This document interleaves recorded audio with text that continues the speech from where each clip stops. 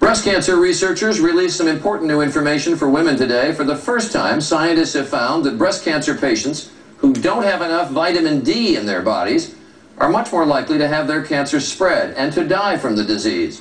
Here's John McKenzie. For millions of women, this study raises an exciting possibility that vitamin D, a basic nutrient, a pill that costs just pennies a day, might have a profound impact on their breast cancer.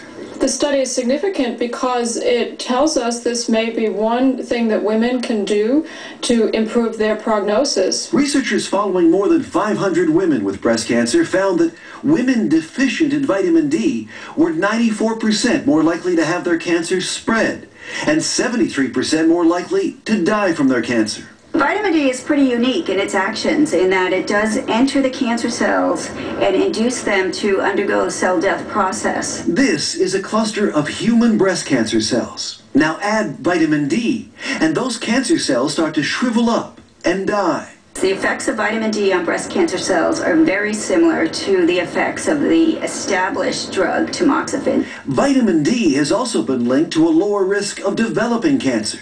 Not only breast cancer, but colon and prostate cancers as well.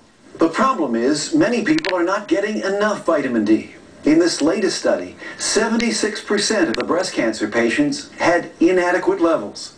A simple blood test can determine whether someone is vitamin D deficient, and by how much.